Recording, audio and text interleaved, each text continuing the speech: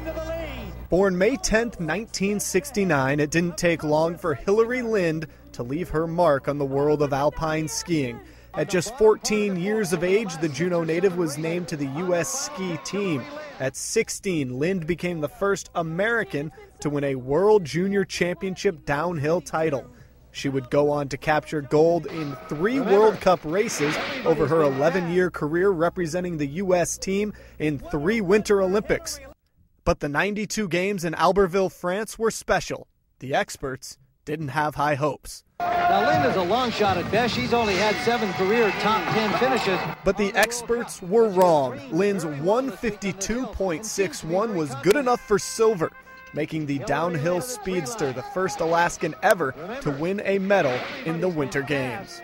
It really didn't feel like that good of a run, but I was just up in the start going, come on, get it. And so that was, it seemed to work. I can't believe it. I really can't believe it. Hilary Lindh finally called it quits after the 1997 World Cup season, putting in 11 years, capturing 3 victories, 5 podiums, and 27 top 10 finishes.